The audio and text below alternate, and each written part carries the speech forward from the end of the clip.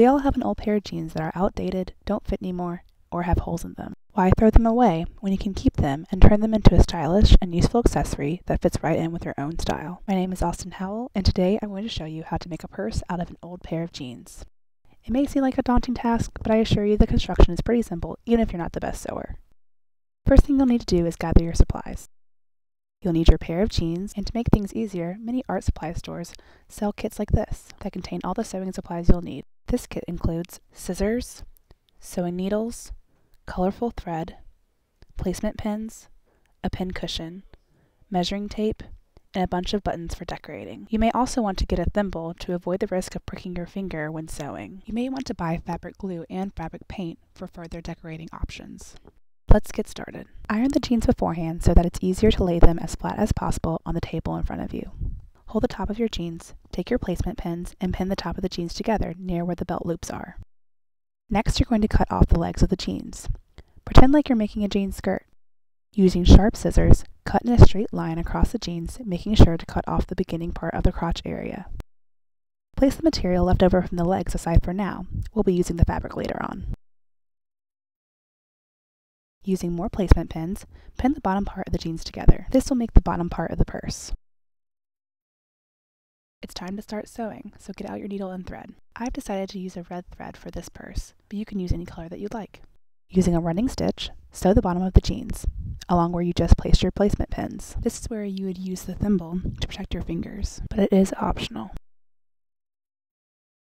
It's a good idea to repeat the running stitch in the opposite direction in order to add reinforcement to the seam and help the purse last longer. Having completed your stitching, you can store your pins and needles in your pin cushion until the next step. Now you'll need to turn the jeans inside out and lay them flat on the table. Once you've done that, make a triangle with both corners of the jeans by pulling the corners out and away from the middle. Stitch about 1 inch from the top of the triangle across the top of the triangle itself. This will make the edges of your purse to be rounded. Now turn your jeans right side out again, and you'll see that your edges of your purse are now rounded. Now all you need is a strap to hold it with. For this jean purse, we will be braiding the 3 strips together to make our strap. Pull out the material from the legs of the jeans that you set aside, and cut 1 pant leg long ways into 3 even strips of fabric. Try to make them as even as possible and as long as possible. Depending on how long or short you cut the strips will result in either a long or short strap. Before braiding the 3 strips, you're going to want to cut a hole in one side of the purse body and thread the 3 strips together through that hole. Once they're through the hole, tie the strips into a knot so that the strap of your purse is secure. Now braid the 3 strips. Make sure they're nice and tight.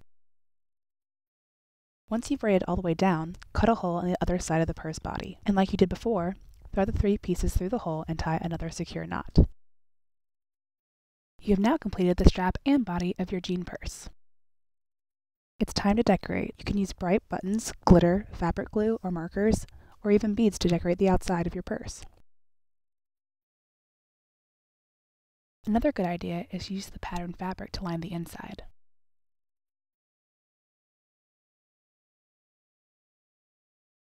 Here's another example of a jean purse. If you want to place smaller items in your purse, it may be a good idea to sew or glue in a small pocket on the inside.